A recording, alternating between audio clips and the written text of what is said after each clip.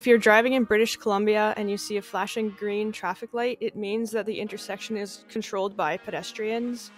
In other words, that light is going to flash green forever until somebody pushes the button on the side, which will then tell the traffic light somebody wants to cross, and within 5 seconds or something like that, it will go yellow, and the traffic on the cross street is facing a stop sign.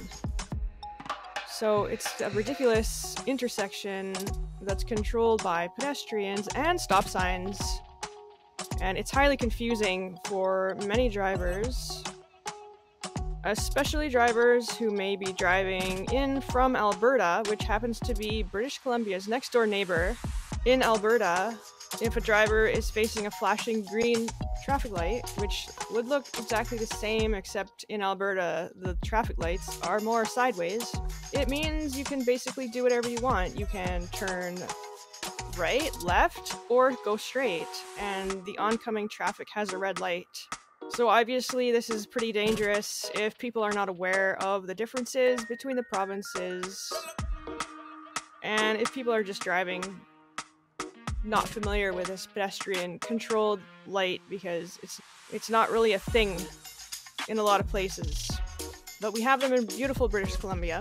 If you feel like you're totally confused and you don't understand this at all, just picture it exactly like a two-way stop, a regular two-way stop, because that's basically what it is. I would never really tell somebody to ignore a green light, but if you basically ignore the green light, it's basically a two-way stop. The only time shit gets weird is when the light changes yellow and red. That's the only time it's gonna get really weird.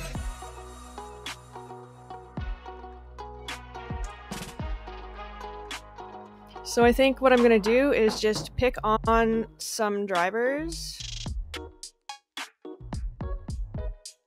Not because I want to be mean, but because I want to help people understand this and also understand what fails and passes a road test, or what would pass and fail a road test at this intersection. And if you are brand new at driving and have no idea about right-of-way rules, I'm going to try to explain it a little bit and see if I can make some sense of it all.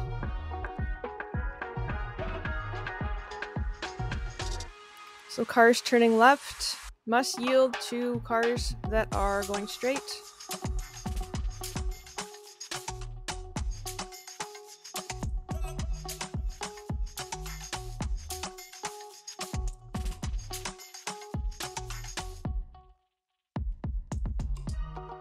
So this car here would definitely fail his road test for this move because he just drove through a red light without stopping. At this time, disobeying a traffic control device will cost $121 if caught. So this truck and car both need to yield to the same traffic, and there happens to be none coming, so they can just turn at the same time because there's lots of room.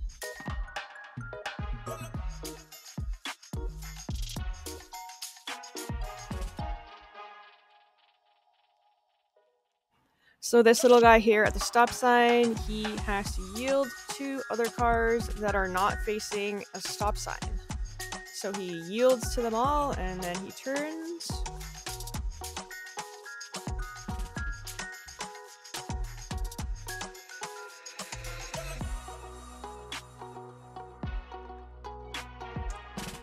So left turns yield to right turns. And cars with stop signs yield to cars that don't have a stop sign. Anyway, let me know what you think about this intersection. I'm gonna make a part 2 with some more violations and right-of-way stuff. I'm just gonna leave it here for now.